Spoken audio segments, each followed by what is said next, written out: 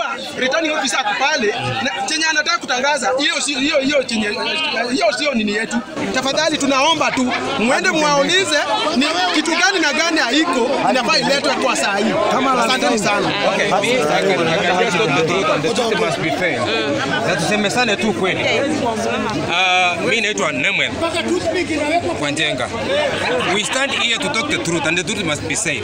If all the equipment for IBC were to be dropped here yesterday, where another equipment is coming today? First thing.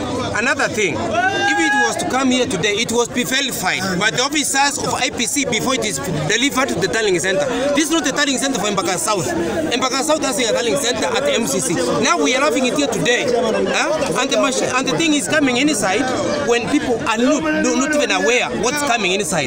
It was not done verification of what came inside. No, the chief agent should tell us, should he give us the truth, what came inside, and the verification was done by the other officers who are inside. That one must be done. And again, this has not been the first time.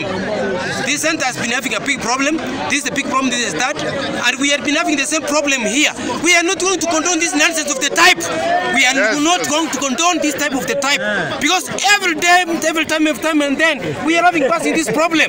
We are not going to condone it whatsoever and whatsoever. We are not condone it.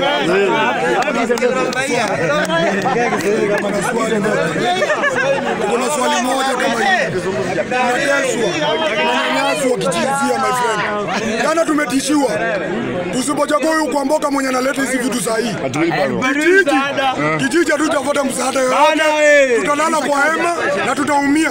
Na mheshimiwa Sakaja alikuwa within hapo. Na hii kitu yenye watu uliza India maje ni gari ya government ina suppose kuleta vitu za kafa. Si hizi gari za kienyeji. Last time walileta gari ya wapi? Hizo gari na mambo tunajua kweli kwa wapi? Kuna kitu ilifanyika. Hii yetu India maje tunaichoma. Tunakubali. Hatuwezi kubali hapa. Sakaja alikuwa na meeting na Aro. Alisakaja alisema ni live bila mtu akiona. Tunasema hivyo. Tusipopata msaada, tusipopigia kwa mboka hatupati msaada. Alisema bila lazima watu wajue kuwa nini.